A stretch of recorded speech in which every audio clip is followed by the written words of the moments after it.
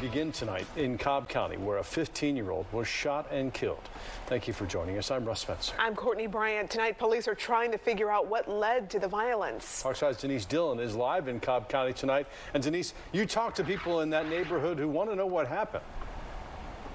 Yeah, they certainly do. It happened just before noon on Sunday, and they want to know what led up to the shooting. It's a tragic situation. The sound of gunfire could be heard on Quiet Creek Court in Cobb County late Sunday morning. Moments later, neighbors say they heard police cars and EMS race down this tiny street to the house at the end of the cul-de-sac. Cobb County police investigators say a 15-year-old boy was shot in the face. He was rushed to the hospital where he later died from his injuries. But to hear that someone actually lost their life, that's awful. Marcus Clark says in the 20 years he's lived in this neighborhood, there have been less than a handful of problems. 2 of those incidents were just this year, when there were 2 drug raids on the street.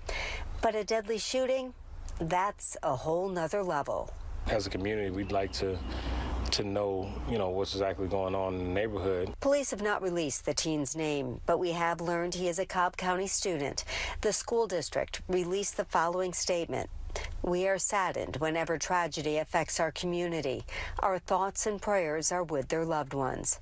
While there are still a lot of unanswered questions, everyone's thoughts are with the teen's family. I would say to the parents that I'm praying for you, and I'm sorry for your loss.